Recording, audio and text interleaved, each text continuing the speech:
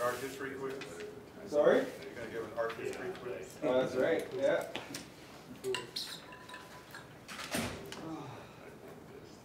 Well, it's here. There's an awful lot of panels. There's actually, if you read the numbers, there's only figure 7. Yeah. I've done that. This is called multi-phase figuring, Charlie. Multi-phase. And It's not a figure, you've just labeled rows.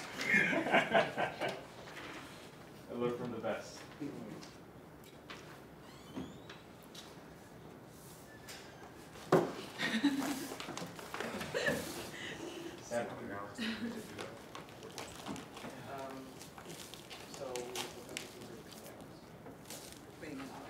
Okay. So do I have time to like grab water? Nope.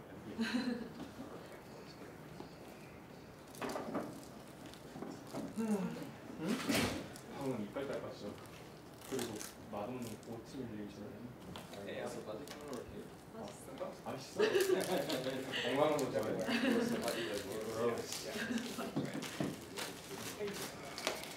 We're running live on 11 minutes. Brilliant, thank you. Here. Do you need anything back wall or anything? No, yeah. Yeah. I was given instructions. I'm good at following them. Not really. Yeah, a couple more minutes. I'm going to go for one. She knows things, I know. Yeah.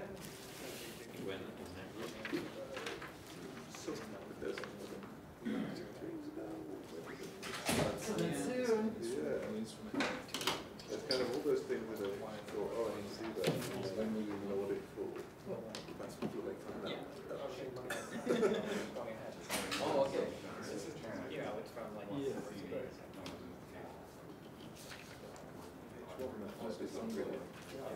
What page are you on previous? On there. What's It's cola. It's VLA. It's cola. It's like state of the art. Good job. It's like who would win, like $30 billion or a grass suit.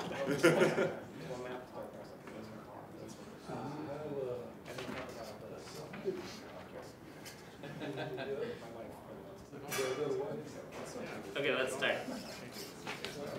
Sure. Ready to go. Yeah, ready to go. I was afraid to have like the little like hammers in your mat. Quite that strict. Oh. Hey everyone. Jesse, we should start and then just don't make it a lecture, more of a discussion. Yeah, absolutely. Well, thanks for joining everyone. I really appreciate it. So for today's discussion, right, we're going to start with the page that says Figure 1 on it. So everyone got Figure 1? I already like your voice. So, all right. If we're all on page 1, the story I like to tell today is one of pointillism. Right. So as folks such as Georges Seurat have already investigated, you can represent, a really pretty picture just by using points. So you go into a pointed space, and instead of doing a little paintbrush, you dot a little circle and call that day. And if you do that over the entire sky, you can get something very pretty, like the picture on the left. So that's exactly what we've done for the galaxy with the Dark Energy Spectroscope instrument, or DESI. So that brings us to Figure 2. So Figure 2 is now in galactocentric coordinates, right? The big hole, like the big black region, is the southern galactic path, where we don't really have access to because DESI's on the north. But this figure, despite it looking like a painted picture, it really is a pointillist rendition of what the galaxy's cold gas content is. So by that, what I mean is, for every point on this map, we have gone in and looked at the galaxies observed with DESI. And that brings us to the sort of not pretty panel in Figure 2, the one with the squiggly lines. So for every point, we have measured the galaxy spectrum, we have divided the galaxy model from the spectrum, and then stacked the model residuals in this tiny patch of the sky. So the circle size can vary, of course, but right now we're looking at like an 11 arc-minute circle, so like a really small one on the sky. And in that residual, we look for absorption profiles, such as the one you can see. you see four sets of, or four little individual absorption lines. That's actually a pair of pairs, so two pairs of doublets. And from this, you can infer properties of absorber systems between you and the galaxy on average. This is stat. This says, is that right, 712 galaxies went into making that? Yep, that's why. You have really good vision. It's quite small. I had it this close. Yeah. Gotta get where your glasses are from. Yeah, so you repeat that over wherever Desi has looked in the sky, which is actually quite a good chunk of the sky, about a third. And then you can build this pointless rendition of gas. Sorry, what is the color bar? The color bar, okay, I don't want to go into details, but the color bars are the equivalent width of the total absorption. So the equivalent width in angstroms. What is the resolution? The resolution of Desi is around 3000 at this wavelength range. So R3000, so each pixel is around 0.8 angstroms, or 0.88 angstroms. So this is representing fluctuations on the level of like 2 to 3 pixels combined. Without the redshift, what about the redshift? Well, we divide out all the models, so the redshift is incorporated into that model as well. Okay, so that's after taking the redshift out. Yep. And what is left, you're showing us the residual. Exactly. Of what? Of what? We didn't explain what we're actually looking Oh, gas in the galaxy. Sorry. at. How? What line? Oh, okay, so that brings us to the second figure, right? So this, if you look at the wavelength range, which you can't really see, it's 5890 angstroms. And it's a doublet, which is the sodium doublet. So figure 2, again, is a pointillist rendition of the sodium D absorption in the galaxy. On the bottom right panel, it is a very similar figure made with H1 emission. So now we're looking at 21 centimeter emission. And of course this is, So I think there's galaxies behind, and it's illuminating gas in the foreground. Or is it gas of the galaxies or Yeah. gas of our See, galaxy? Oh, you're missing the. all right. Well, so the right panel is H1 emission actually. So Right, but yeah, the middle panel is taking absorption between the galaxy and us. So because we have subtracted out the model of the galaxy, it's looking at us, which is the galaxy. So capital G, Milky Way galaxy, gas in our galaxy. And just so that you educate us, Yes. sodium is not in the atmospheres of stars, it's in the interstellar medium, is that right? So there's both. So sodium is in the atmospheres of cool stars. Okay, so how do you take that out? So in several ways. One, a lot of these galaxies are rotationally broadened. So with Desi's resolution, the intrinsic absorption from the stars would be very, very wide, on the order of at least 4 to 5 pixels. And again, we're looking at absorption in 1 to 2 pixels. So from that rotational broadening, you can tell that this is not coming from a source that is rotationally broadened by, the galaxy's rotation curve. And 2, basically the strength as well. The strength it corresponds to about the Coulomb densities you expect in the galaxy, and also the velocity or the centroid location as well. If the absorption was coming from the galaxy itself, it would be of course redshifted to the galaxy's redshift. But as you can see, the black lines sort of indicate where the redshift of 0 is. So the fact that 1, it is very narrow, 2, it is coming from redshift 0, means that it's coming from the galaxy. I think another way of putting it is you pick galaxies that, in this wavelength range, don't have much going on in their spectrum. So you choose their redshifts in such a way that they're kind of more like quasars, right? They're like just flattish spectra. And that model division helps with that also. So that Because of the redshift, so you just use them as a flat, the continuum source. Yeah, well, yeah, not in detail. There is features in the continuum or absorption So features. what you're trying to do is map our own hello or something? Exactly. Okay. Apologies if that totally went out the window. I will too. So, are we all on the same page now in terms of what we're looking at? And it really becomes clear if you look at the bottom right panel now again. That is an already existing map of galactic H1 from emission surveys. And you can see the very striking similarities between these two maps. So again, this is H1 emission. So it is not a point viewing source anymore. It's a contiguous and continuous swath of the sky, and you're looking at emission from H1 21 centimeter. And Jesse, there's a pair of doublets, so that means there's 2 absorbers. Is that Let's right? get to that in a second. Yeah. Okay, But- just but make yeah. sure that this isn't like a stellar spectrum and then ISM absorption or the CGM absorption. This is two No. CGM absorption features.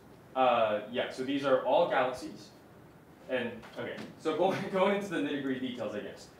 So if you take this residual, right, and you see multiple pairs of absorptions, we can attribute these independent pairs of absorption to different clouds in the galaxy. Because along the line of sight, right, it is not likely that we will encounter only one cloud or one sodium cloud between us and the rest of the halo.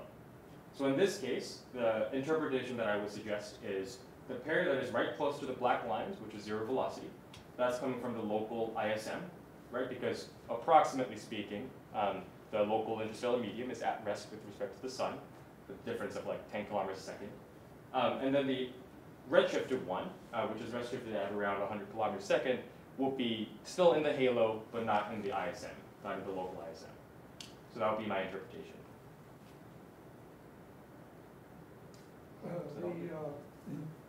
plot that you have here shows fairly optically thin emission. Is that true for all of them, or do you have some where it's really saturated and it becomes very uncertain? So it's kind of hard to say actually. So when we look at the distribution of, so what John's saying is, if you look at the ratio of the doublets, so the stronger one versus the weaker one, that ratio tells you something about the optical depth. So if it's closer to 2 to 1, which is the sodium D's intrinsic line ratio, that tells you that it's optically thin. But if it becomes close to 1, that can happen when the medium is optically thick. And that's because of curve of growth, and you can have D1 and D2 growing at a similar rate.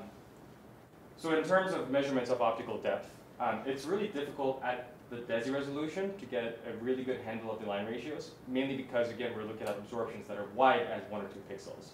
So to really get a good handle on, is this 1 to 2, or is this 1 to 0.5, it's a little more difficult. And when you plot the overall distribution of line ratios, it's consistent with your priors.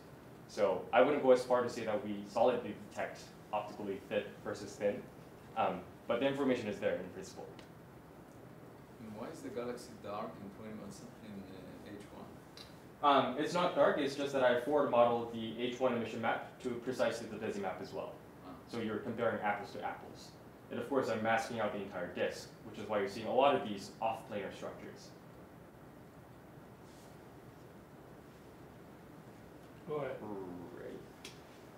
Keep going. Keep going, all right. Okay, so with that all like packaged in, this is a point where you can ask, like, why do we even care then, right? We already have a great map of the galaxy in H1, as you can see. Why do we need sodium D? And the answer really lies in the phase that is probed, right? So H1, with its ionization potential of 30.6 eV, is famously known to exist in a bimodal distribution, right? So H1 can exist in either the pole neutral medium, the CNM, or the warm neutral medium, WNM. And the temperatures can range for the CNM from a few hundred kelvins to the WNM being up to like 10 to the 4 Kelvin. So when you're looking at H1 emission, you're actually getting a combination of 2 phases that we think about separately. So you can think of sodium D, which has an ionization potential of like around 5 electron volts, so much lower than H1, as a cleaner probe of purely the cold phase of gas. So, But isn't CO a good probe of really cold gas? absolutely, yeah. But CO is more at the molecular level, right? Yeah. And we're looking at the transition from ionized gas into atomic gas into molecular The gas. next level down. Exactly, yeah. So in terms of thinking about how gas actually turns into stars eventually, we're looking at the transition region between atomic gas and basically molecular gas. But more specifically, while H1 probes a sum of 2 bimonomal distributions, sodium is sort of looking at the unimodal cold neutral medium. If that makes sense. So you could show that in multiple ways, and I think one sort of neat way to show that is indeed to correlate it with known CNM features. So if you take the H1 map, what folks have done is you can decompose the H1 map into large angular modes and small angular modes. So the sort of interpretation is that the more diffuse large angular scale structures in the H1 map traces the warm phase, and the more dense and cold phase stuff precisely traces the cold neutral medium. So on figure 3, right? In the y-axis and the x-axis, what I'm now plotting is the H1 measured column density, and on the x-axis, the inferred sodium D column density. So the largest figure is just showing you all the sum of all the components. So like the y-axis will be the H1 quoted column density in both the CNM and the WNM, and the x-axis is just total integrated sodium D column density. And you can see that it's actually quite a fair one-to-one ratio, one-to-one line from 10 to the 19 to 10 to the 22, so over nearly 2 orders of magnitude in column density. So that's neat. But again, if you can decompose now the y-axis into stuff that belongs to large angular scales, let's say larger than 30 arc minutes, or smaller angular scales, smaller than 30 arc minutes. And that's the two panels directly to the right of figure 3. The top panel is probing small scale H1 structure. The bottom panel is looking at large scale H1 structure. Try this question. I can read my furrowed brows very That's well. right. How do you define small scale H1 and large scale H1 in practice? I don't understand. So in practice, what you can do is you can either take a Gaussian high pass filter and then filter out the small scale from the large scale. Or another neat way to do it is you can smooth the entire map using a beam size of your choice, let's say 30 arc minutes, and then subtract that map from the original map, and basically count the density peaks as your small scale structure, and then the rest what is remaining as the large scale structure. So this method has been used by folks like Peak and Susan Clark in the past before, and it's, you know, the 30 arc minute scale is an arbitrary figure, but it just shows you features that are larger than that angular scale and features that are smaller than that angular scale. So in other words, like if you went to like a correlation function, Yep. a cross correlation function, it would be much stronger on small scales between sodium. Absolutely. So if you take the power spectrum and cut it off at some arbitrary magnitude, you're correlating sodium with one feature and the other. One thing I'd Yes. just like to point out, because people may not notice it, the scale of the sodium D in figure 3 is scaled by a factor of 10 to the 9. Mm-hmm. That is much larger than the abundance ratio. So like 1 in 10,000 sodium atoms is neutral, all the rest are ionized Mm-hmm. because the ionization potential is so small. Absolutely. So what John is saying precisely is that sodium D is not sodium. So sodium is mostly ionized. So sodium 2 is the prominent ionization state of sodium. So sodium D is actually not a good tracer of sodium itself. But clearly it's a better tracer of H1, or the total content of atomic hydrogen, than it is of like sodium itself. So how do you make the ionization correction? You don't, because I'm not interested in the sodium abundance. I'm interested in the amount of cold gas in atomic form. So actually, Jesse, on this Yes. point, I was confused. So you got the sodium absorption. Yeah. You've got two kinds of clouds, 10 to the 4 Kelvin and maybe 10 to the 2 Kelvin. Yeah. And you're telling me that the 10 to the 4 will have no sodium absorption at all, and the 10 to the 2 will produce essentially all of your signal. And then I keep thinking, you know, the sun is 5,000 degrees, it's got a booming sodium deabsorption, so what am I missing, you know? Mm-hmm. Why would 10,000 just have no sodium? So the quick answer there is like there is sodium in 10 to the 4 Kelvin as well. Just the ratios, if you look at H1 emission of the 10 to the 2 stuff and the 10 to the 4 stuff, is most of the emission is coming from the 10 to the 4 stuff. Versus if you look at sodium and there's 10 to the 2 and 10 to the 4, most of it is coming from the 10 to the 2. Okay. With respect to the solar It's atmosphere, again John's point about what fraction is neutral. And the fraction that's neutral is a lot at 10 to the 2K and really tiny at 10 to the 4K. sure. Okay. Yeah, yeah. Is there not a really strong density factor there too? No, because it's exponential in temperature. It actually is the density because it's photoionization rather than collision ionization. Oh, it's not collisional. It's photoionization, yes, but the recombination is collisional, right? Right, so that's why So the density matters. you are balancing recombination with ionization, and what's the dependence on temperature? It's relatively weak. So it's mostly density. Yeah. Well, then it's not column density, it's density.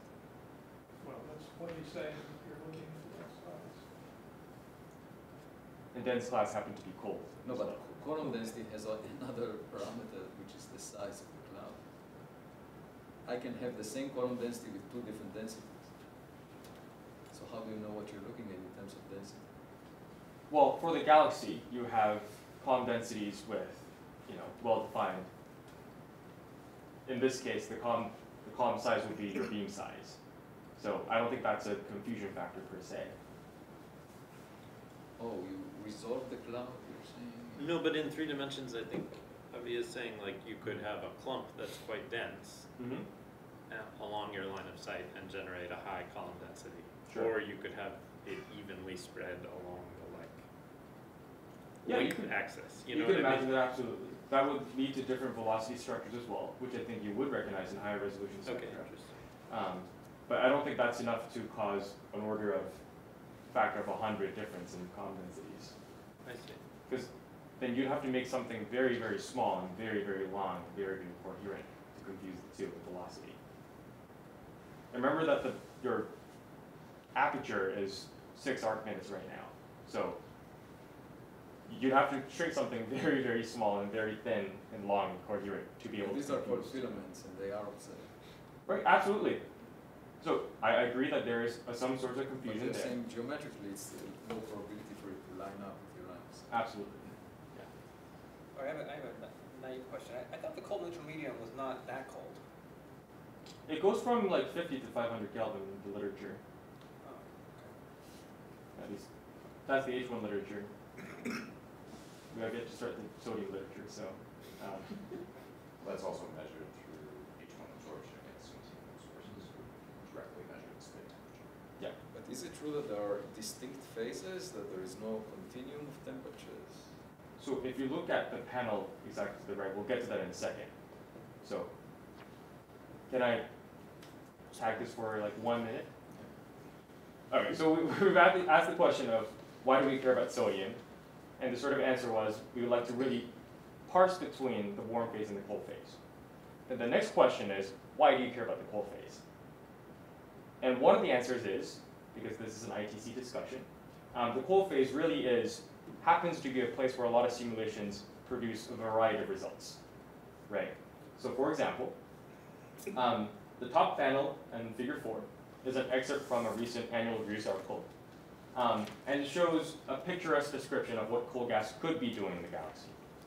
So the bottom panel is the largest sort of scales, intergalactic scales right now. And you can see, at least in this figure, there are these large coherent cold streams, or cold mode accretion, going onto the center of the disk. There's also intergalactic cold gas being transferred from a satellite galaxy nearby. And there's also cold gas being entrained in this giant galactic outflow in the center of the galaxy as well. And basically, all of these things are contested across simulations, right? The whole classic picture of cold merge versus hot mode accretion really depends from what you assume about your everything. And in the smaller scales, if you zoom into the cold clouds themselves, whether or not they are monolithic, coherent cold clouds, or if they fragment into smaller mist structures, also depends on what you assume about the thermodynamical instabilities in your halo. It also depends on magnetic fields, cosmic rays, and all that. And at the very, very small scale in the ISM, that brings us to the bottom curves in figure 4. This is exactly what Avi is asking about. The content, the mass content of gas in the cold phase versus the warm phase depends greatly on what you assume about the physics.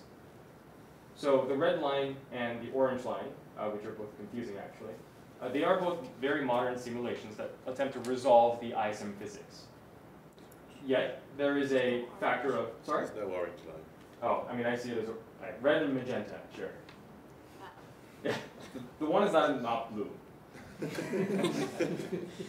Which I realize some people in the crowd do have issues. But the point here is that in the cold phase, basically, you can range from having 50% of the mass in your cold phase to 25% of the mass. So like order unity fluctuation in how much mass is stored in the cold phase.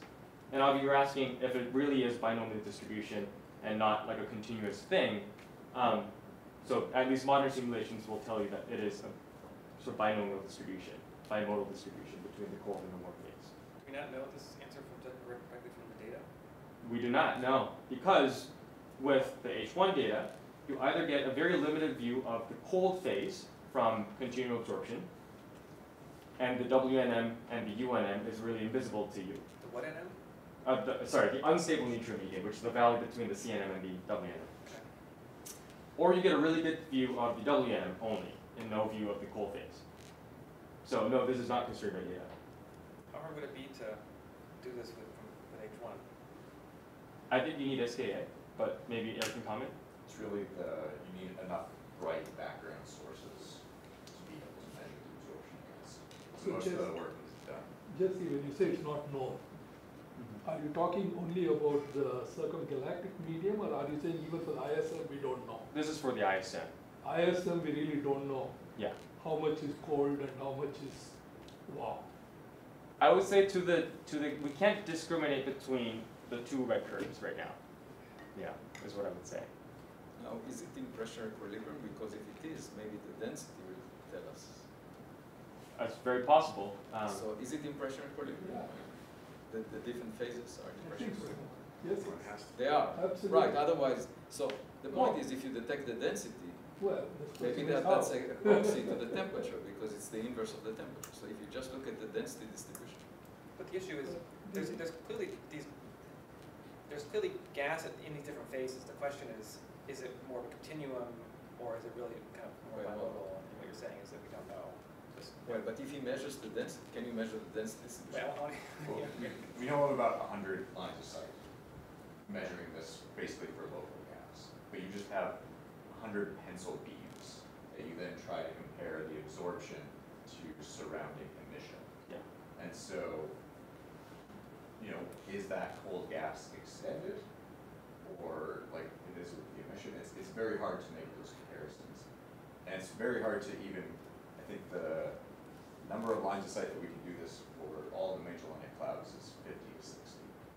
The current published data for M31 is 12 lines of sight. It's just very, very limited on how well you can make that measurement, but that's still the gold standard. So we have an idea of what the fractions are fairly locally, but being able to then add additional constraints to then apply that to a number of different models is a big stumbling block. The SKA and NGBLA will get you an order of magnitude more, but probably not that much more. So if you can do this with 1 million lines of sight and infrared facility absorption, that's a very significant. Why are we using absorption, not emission? That's what I'm asking. Because the emission would be density squared, wouldn't it? But you're getting emission from both the warm phase and the cold phase. And the cold phase happens to occupy a very narrow velocity channel in the whole emission. So your signal is dominated by the warm phase. So people have tried to come up with different machine learning techniques to extract the cold phase from a data cube, but you're not really measuring it isolatedly. So if we think about the simulations for a Mhm. second, Yeah. I totally get why you want to measure this, but as I look at these, and I think about, for example, the spatial resolution, it's Mhm. like the coldest stuff is gonna be what you can resolve because the scale height is smaller the colder you go, and so is sort of the statement here that in all of these simulations on the order of half is cold and half is warm, and what exactly they call the coldest cold is maybe not super well constrained. Like, is that 30 Kelvin, 10 Kelvin, or 100 Kelvin? Seems to vary between models. Yeah, Maybe I'm absolutely. missing something, but That is exactly the point, that there's a variety of expectations from theory, so. But I just don't know that that's an expectation so much as an aspect of the calculation that isn't well, converged necessarily. So you're sitting right next to two experts. Yeah, well, I guess What do you guys, that's a question. I'd be curious to hear what Cassie. Yeah, I mean, I would say that most simulations cannot resolve the cold phase very well at all, because it is generally in very small clouds. So it gets tricky, especially when you're starting to get down to these very low temperatures. You might have gas that is fragmenting to smaller and smaller scales, that is just going to be below the resolution limit of your simulation. So that's especially true for simulations of multiple galaxies or even individual galaxies. So, for example, here the Tigress and I think Silk as well are trying to simulate a patch of the ISM that is very high resolution, so they can push much higher in resolution than in any kind of cosmological scale simulation. The issue is then, because when you start getting towards this kind of low temperatures, is that it really depends on what physics you include in your simulation, and whether you have heating from cosmic rays as well, whether you have magnetic fields, and partly how you inject them with feedback, for example, and also the feedback itself changes. And that, I think, is one of the largest uncertainties in the simulation front. Isn't dust also extremely important? Yes. Yes. And also how stars are formed and everything. When you start getting down to these low temperatures, you're going to start having star formation, and none of that is terribly well constrained in simulations. And even in these kind of small patches of the ISM simulations where they can crank up the resolution very high, the star formation is basically, oh, this bit's dense. Stick a single particle.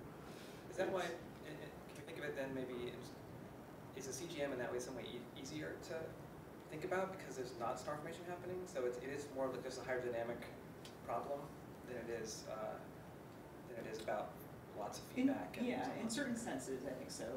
But then the issue that you start to get is that you really do need the cosmological scales in order to understand sort of the initial conditions for the CGM. So if you were trying to resolve very large scales, then that makes it even harder to resolve for really small scales as well. You're saying you want like a cosmological simulation with extra good resolution with CGM? It is a great idea. Well, kind of We call it the space between.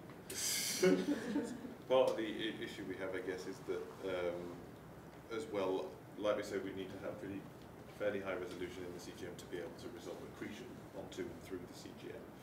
But also, there's the uncertainty of what you're throwing into the CGM from the galaxy itself, and that kind of, because that affects the metallicity of the CGM will affect the cooling rates, for example, and that can affect the instability that can develop it, blah blah blah. The problem in most of the simulations that we've worked on in the past is that the CGM is not resolved enough to be able to.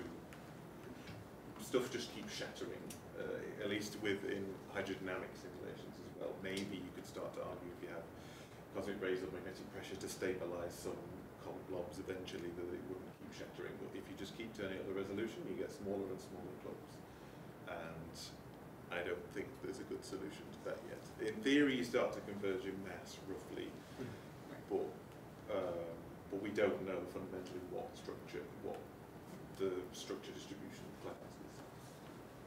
Just in case it was missed to the rest of the crowd, the simulations in the bottom panel are not CGM simulations. They are attempts at resolved ISM simulations. So this is not subgrid models going in. This is at least some subgrid models about star formation and stuff. But it's an attempt to at least resolve the ISM actual gas scales down to their intrinsic resolution.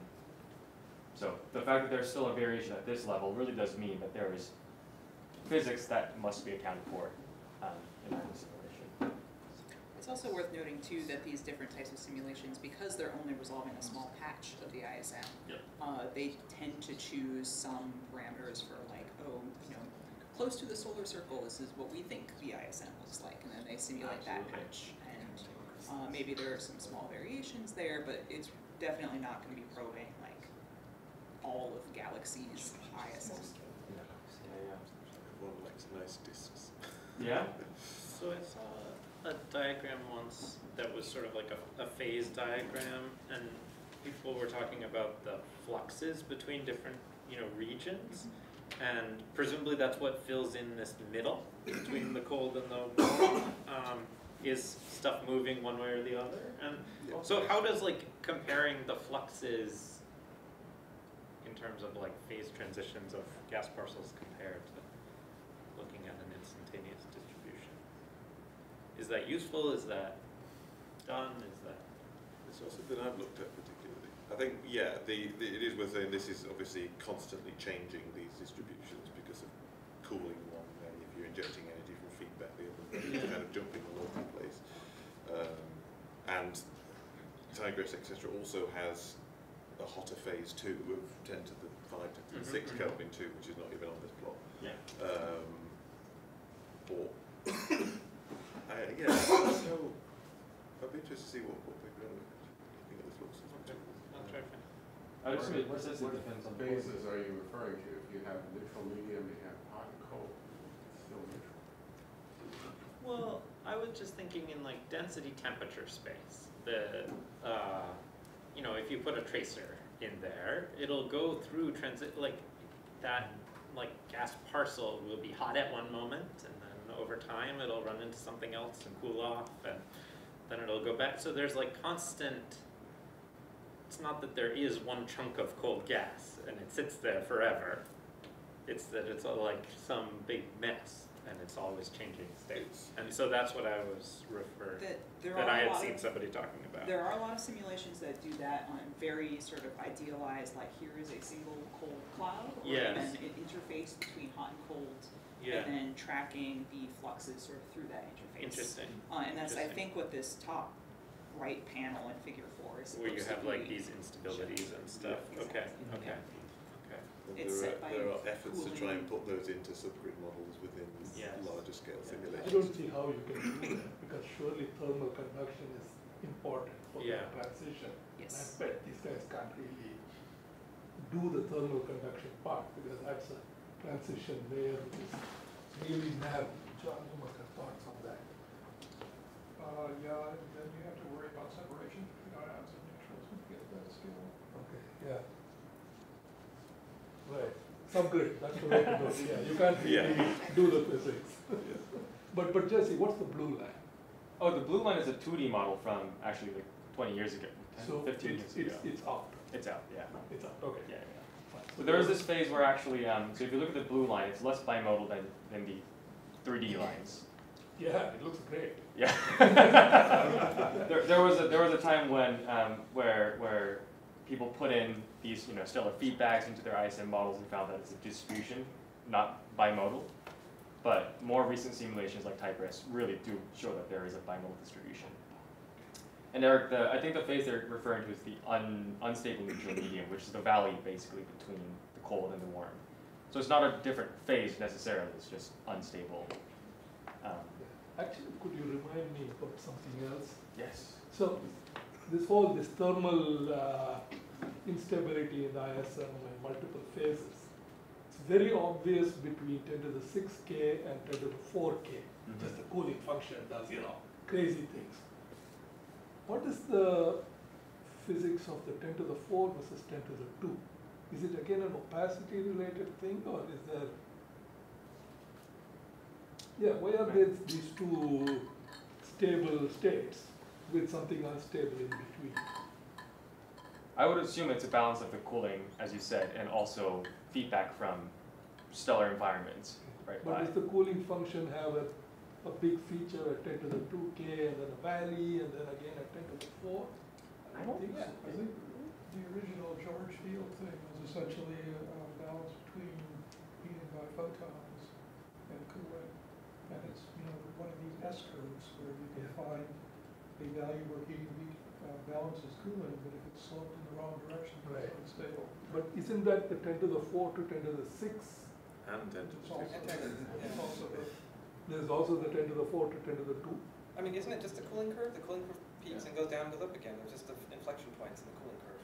It's more like Yeah, but how many features do you have? Because you've got 3 stable states now. Depends how many. Isn't it So- like molecules? That's molecules, that's And 20K. That's That's yet all right. another state. No, but like I thought about like when you go from 10 to the 4 to 10 to the 3, you're going from ionized hydrogen to atomic hydrogen. Good. And then as you go down further, don't you like go from forming some molecules and those start affecting your opacity? I guess that's my question. Is that what is happening at 10 to the 2? Is it dust? Is it molecules? I don't know. Like when I think about opacity across that range, that at less than 1,000 is when you start forming dust. Sure. Well, it's mostly dust that brings you to that temperature of tens of degrees.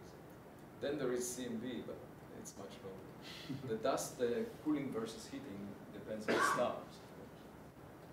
But the original calculations, I don't think they had appealed to opacity. It was, I think it was just the features of the cooling curve. Cooling, but Yeah. yeah, but they're related, But yeah. what's dominating the cooling? That's the Right. question. And is it dust or is it the molecules? I always thought the molecules are for the molecular clouds, which are even colder, Yeah, right? Exactly. Right. I Now we are see. talking about the three hydrogen Maybe media. dust. There's the cold, and there's the warm, and there's the hot. Yes, there's fine structure lengths from carbon and oxygen. Depending on the conditions within your ISM, those do the majority of the cooling between those temperatures. And then I think the heating can vary based on. the You're saying temperature. they dominate over dust? Yes. Is that true? Believe so. A few hundred, yeah. Is it C plus dominating over dust? Interesting. Yeah, going from. I mean, clearly it's producing a different temperature at stability, so it's a mix of the two, I assume. Alright, we got 60 minutes on the one page to go. So I'm gonna flip. Alright. So that was all the reasons why we would like to talk about cool gas and sodium D. So just take a brief second to talk about, well, what is there in the data right now? I think there's a few really interesting ones. One is the sort of fine spatial structure of the ISM. So in the top three panels, I'm zooming into just one patch of the ISM in which DESI happens to have a lot of background galaxies. It's a galaxy cluster, actually. And the middle panel is showing you what the H1 column densities are in that zoomed in panel of the sky. It's like around 20 square degrees. Left-hand side is the low resolution stacking with sodium D. So your stacking circles are bigger, your points are bigger, but you have more galaxies inside. The right panel is sort of the smallest I would ever go, which is at a survey level, which is a much smaller stacking circle, and now you're covering a lot more ground with different types of targets in each circle. So the features you see on the left and the right, so the low resolution sodium D and the H1 are actually quite similar. As you'd expect, sodium D is more clumpier, less sort of linear as the H1 maps go. We already saw that in the previous scatter plot where we scattered the small scale nodes and the large scale nodes. And on the far right plot, what you see is that when you really just ramp up the spatial resolution, you see tons of smaller features pop up that were not in this large stacking region. And I will note that on the bottom right panels on each panel, there's a small little yellow bar. That represents the size of the stack that went in. So if any structure is larger than that little yellow bar, the targets in each pixels are completely uncorrelated. So if you see a linear feature that spans multiple of these yellow bars, that is a feature of the data, not like a smoothing effect. Upper Yeah, right. top It's right. really hard to see. Yeah, it's The quite small one is Jesse, not. Jesse, what's the galaxy distribution doing? You say it's a cluster of galaxies, right? How Yeah. much of that is contributing to the structure? So this patch of the sky actually turns out to be quite smooth. There are like hot spots where we have a lot more galaxies, and in those spots you'll have less uncertainty in your sodium D measurements. But I have a threshold actually on the sodium D uncertainties anyway, so a lot of that is not present in this map particularly. But I'd be happy to show you afterwards. Do you have like fiber collision issues with DESI? I mean, is there a fundamental limit to size? Oh, absolutely, but not at the 7 arc minute level. That would be at the arc second level. Yeah. At that RST level? Yeah, because right now even the smallest map is 7 arc minutes pixel size. So it's much larger than the 5 collision limit. Okay, so that's the local ISM. In the middle panel, we're talking about the more distant stuff like the CGM. And of course in the Milky Way, we have these lovely things called high velocity clouds, right? Shown in figure 6, first panel. This is an all-sky map of high velocity clouds detected in H1. This is from Westfire et al. 2018.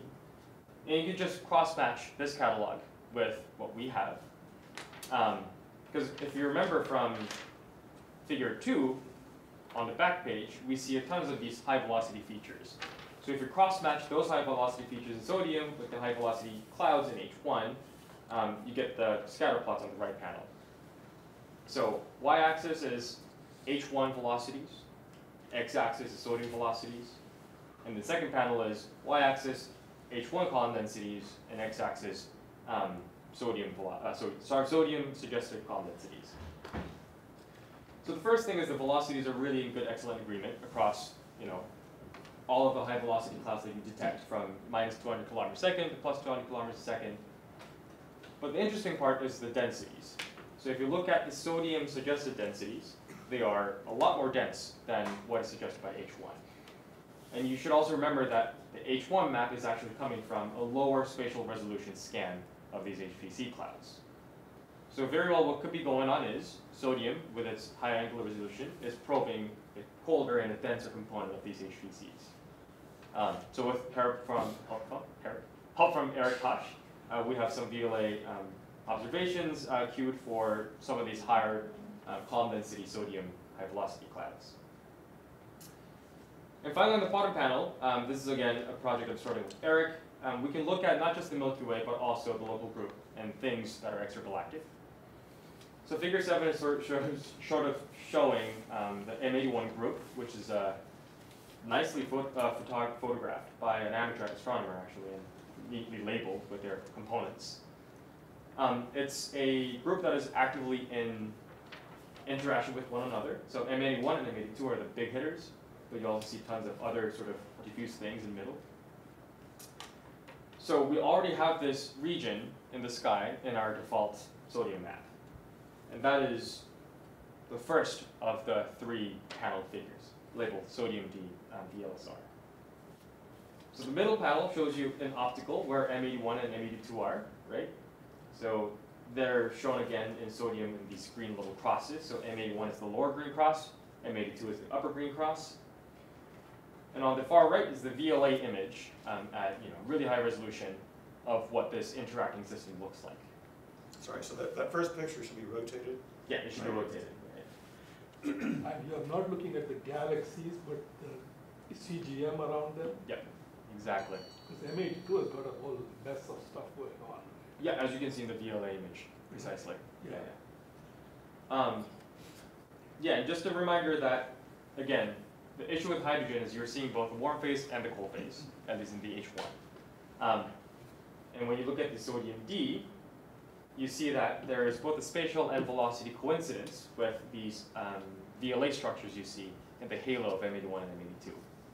And assuming that sodium D is indeed tracing most of the cold phase, this is convincing evidence that there's cold gas being exchanged between these two systems as well.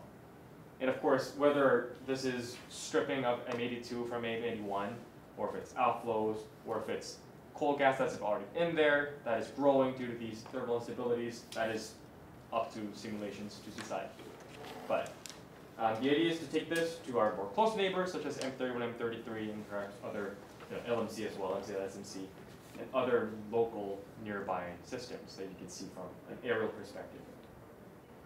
So that's some of the features of the data. And the reason why I think simulations are really critical in this endeavor is precisely because we would like to understand what really is going on in cold phase in these galaxy simulations, as we've seen before. So that's all I have for this, not slides. Papers. I'm happy to continue the discussion. I have a question. In this sort of middle panel, the sodium D line of sight velocity, do you also have a map sort of on this same geometric space showing the strength of the sodium D? Because I'm curious how that lines up with sort of the weird, complicated disk structure you see in VLA. Yeah, we do have that map, yeah. Pull it up. But this is the nature of papers, I guess you can't pull out the backup slides. In the top row, figure 5, are the color scales set to the same range, after you've corrected for the vector from figure 3? With the sodium, so... Like between H1 and sodium, should I take, I'm looking at the upper right of the diagram and I see a bunch of sodium dots, and I see darkness in H1. Is the color map in such a way that I should have seen them if they had the same? I don't think they're scaled to that level right now because it was more scaled to visual appearance, like how many features you can see. But no, because right now they're just equivalent width. I haven't scaled them to column density of H1. But I would expect so, because if you look at the relative brightness of the features, right, the relative brightness of the spots in sodium maps are not like that huge. So I would not expect there being a huge difference in H1 column densities. if you scaled it. If you had a high resolution spectra, Yes. would you be able to do this with individual galaxies? First question. And secondly, if you found like a clump of galaxies nearby to a region where you find lots of these bright patches in sodium, could you start? I basically would like to know if we could get some good constraints on the size of the absorption features of the clouds or whatever from, yeah, I guess higher resolution individual things that are close to each other, etc. Yes. So what I'm really excited about is IAMAS is a new instrument. It's an IFU on Magellan in the south. And there, it's an IFU, so you get basically spectra resolved within a few arc seconds spatial resolution. So if you point that towards an extended feature like a galaxy, I think you'd be able to probe the absorption at that tiny arc second level fluctuations. But that is not a problem well posed for DESI, for example, where I guess I was thinking, I guess you could. The issue I feel you find there is having a good enough galaxy model for the different parts of one galaxy. What I was thinking is if you kind of have the centers of multiple galaxies that are nearby to each other, you could get some form of constraint where your model's still reasonable for just a whole galaxy. That's possible. I have a sense that, the thing about IAMAS, I guess, is that the spectral resolution isn't amazing. But if you had good spectral resolution, I think you could divide out the galaxy model. Because again, the features you're looking for with the ISM are like very narrow. And you kind of know their rough velocities. So People do this with lensed galaxies. If you have a galaxy that's spread out into an arc with a bunch of bright knots, then you can look for absorption towards individual knots. Has anyone done that in the Milky Way? I know people have done it with unresolved binaries, but I don't know about lens quasars. Yeah, that's kind of my question, kind of similarly. What's the status, and this is totally a biased question, what's the status doing this with stars and not doing it with backacting galaxies? Yeah, so we've all talked about galaxies. Galaxies are great, but stars are even better because you have distances. So the status is not suitable for DESI per se because, again, the spectral resolution is not great, and the stellar absorption tends to be wider than your sodium absorption, so it tends to saturate where your sodium line would be. But with high resolution instruments, I think you can totally separate out the stellar model and then get basically distance information and do a tomography with the CGM as well. And right now, you could do things like with DHBs, they're usually really hot, so they have less sodium in the atmospheres, and they also happen to be really good distance tracers. So you could try doing this with MMT, which we are trying to do, and also with K-giants. They're super bright, and with high enough spectral resolution, you could divide up the stellar model. But yeah, you just open like a whole different world of data. It has been done, not for sodium D as far as I'm aware, but people do use halo stars in the Milky Way, primarily looking for sort of intermediate and higher ions. Jesse, Yes. I kind of missed the point of figure 6. I didn't understand the right panels, the rightmost panel. Rightmost panel. I wasn't sure how you're doing it and what you're deducing from that. Absolutely. There is time. Absolutely. So what we're doing here is we found sodium D counterparts to H1 high velocity clouds. And the nature of high velocity clouds is a thing that people like to talk about. So in velocity, they seem to align with each other. So the things that we're probing in sodium are likely embedded within these H1 high velocity clouds. But if you take the density inferred from figure 3, you get a scaling of sodium D density, column density, to H1 column density. You can scale the measured sodium D equivalent width of these high velocity features to an inferred H1 column density. So to put them on like a apples to apples comparison.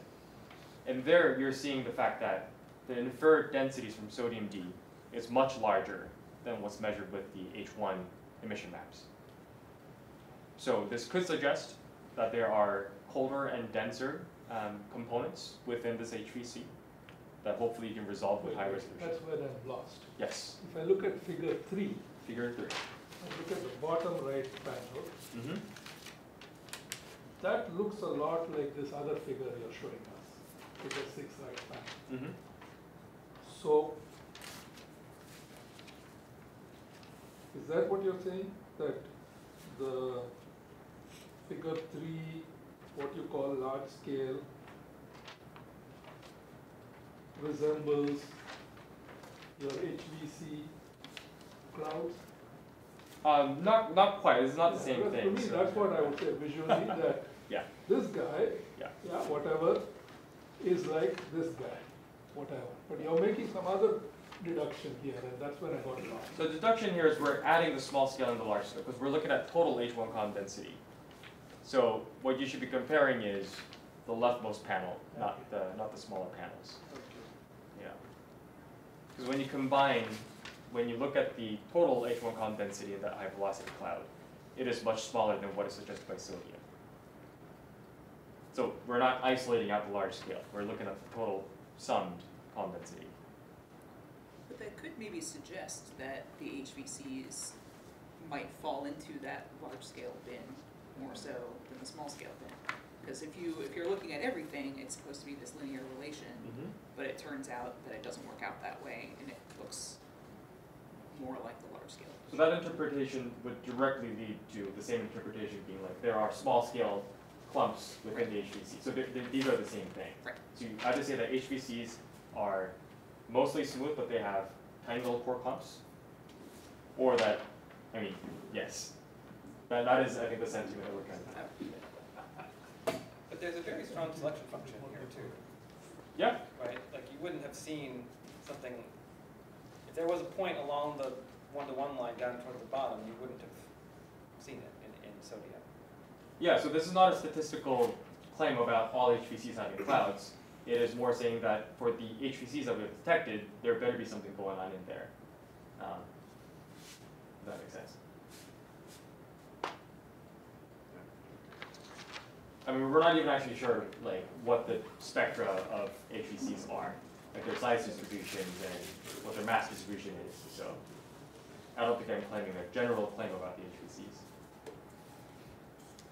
Okay, well, we got to our time limit. Thank you so much. Thank you very much.